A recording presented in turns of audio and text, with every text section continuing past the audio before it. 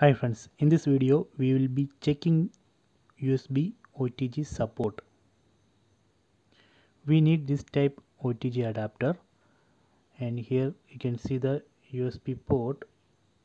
Here we can connect USB device like pen drive, keyboard, mouse. So let me connect this pen drive here, and other end of this adapter we can connect to mobile phone. I am going to connect this adapter to mobile phone. Okay, done.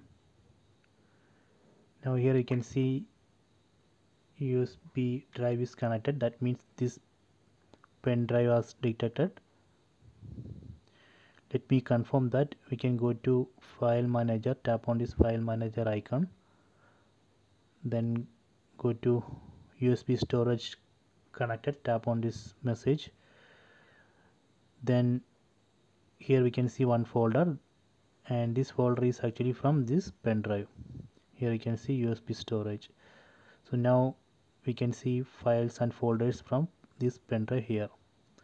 There is one more way to confirm that. We can go to settings, tap on the settings app icon, then go to about phone, then go to storage, then go down.